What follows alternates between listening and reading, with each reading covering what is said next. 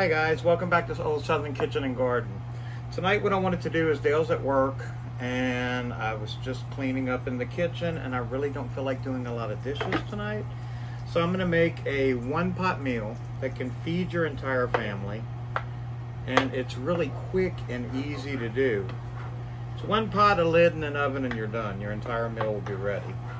So what I have here is we went to the store and these pork chops are on sale for $1.50 a piece, which is outrageous at this day and age. So what I've done is just seasoned it basically with salt, pepper, garlic, and a little bit of Cajun seasoning. Everything we season, basically the same thing we season most of our meats with in our meals.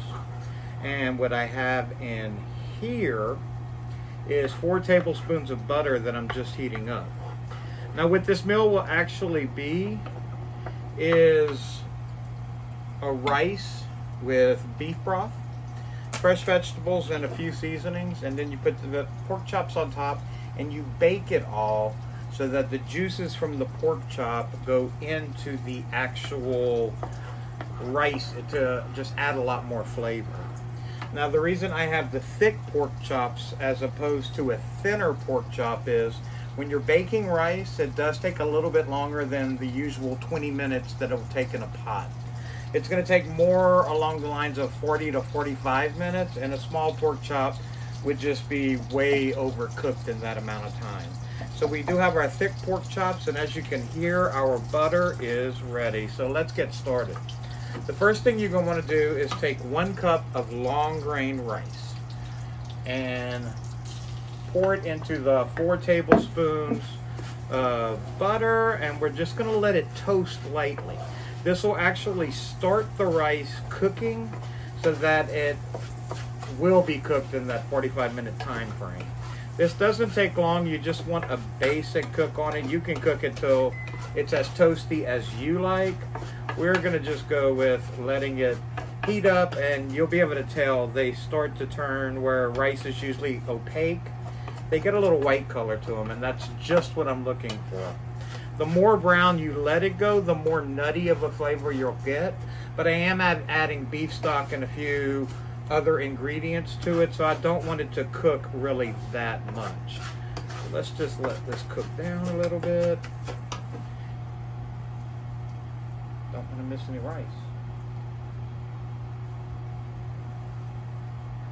And while that is, we're going to just start seasoning this. It's never too soon to season.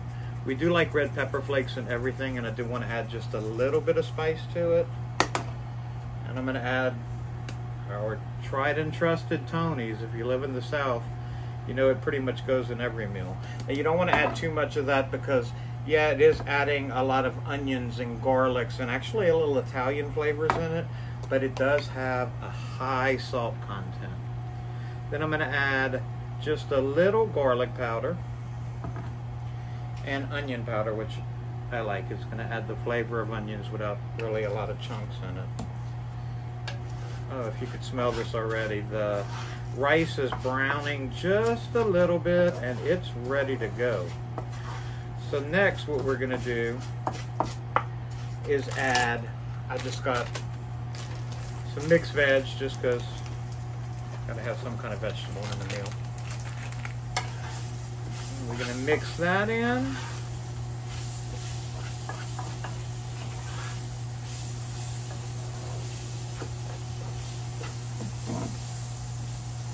And we're going to pour in the 2 cups. Right here I have beef broth, just because I thought it would be a welcome change from the chicken broth that we usually use.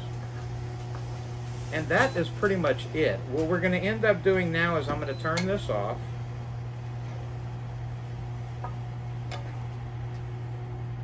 Everything's hot and ready to go. Then you take your pork chops and just lay them on top of the liquid, and they will be sticking out some. Now since this will be covered, I'm going to put a cover on it and put it in a 350-degree oven for 45 minutes. That should let the rice be totally cooked and the pork chops will be cooked through. And I'll show you what we're going to do as soon as the 45 minutes is up. It's been in the oven for 45 minutes and the pork is perfectly cooked and hot. And as you can see, the rice is just fluffed up and is perfect. Now the only thing we're gonna do to finish this meal off is I'm gonna set the oven to broil because I wanna get some color on the actual pork chops themselves. And then we're gonna stick them under the broiler for right around 5 minutes uncovered. You just wanna watch it close because you don't want the rice to burn and you do not want your pork chops to burn. And there we have it, guys. Pork chops have a little color. They're cooked throughout. Rice is beautifully nice and fluffy. And everything was done in just one pot for easy cleanup. Great weeknight meal. So I hope you give this recipe a try. You could also do it with chicken breast. It would work really well. Let me know in the comments if you do try it. Thanks for joining me, guys, and I'll see you again next time.